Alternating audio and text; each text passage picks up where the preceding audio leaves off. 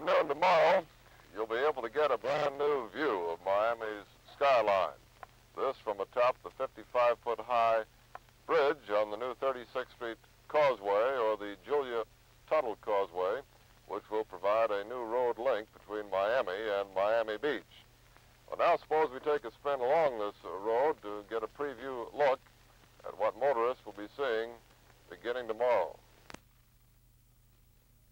This causeway, which goes from 36th Street in Miami to 41st Street on Miami Beach, is named the Julia Tuttle Causeway. It was named after one of Miami's early pioneers who some 62 years ago persuaded Henry Flagler to extend his railroad down to Miami. Now we're approaching the bridge over the shipping lane near Miami Beach as we come on to the 41st Street interchange on the beach side.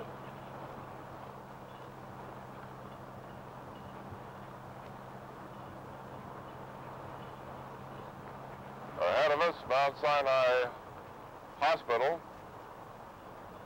and the Cloverleaf interchange. Now this Cloverleaf will provide an access to 41st Street or Arthur Godfrey Road or Alden Road. Just look at the signs, you can't get lost.